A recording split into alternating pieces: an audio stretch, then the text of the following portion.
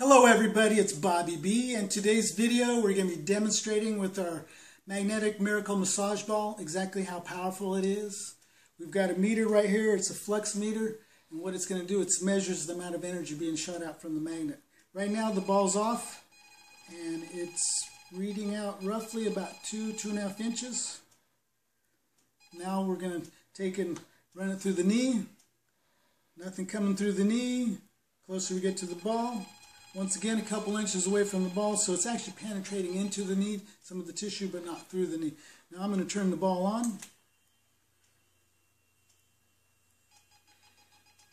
And we're shooting energy all the way through the knee, which is great for knee pain, muscle pain, and not only the knee, but it's also good for, say, the wrist. Once again, ball off.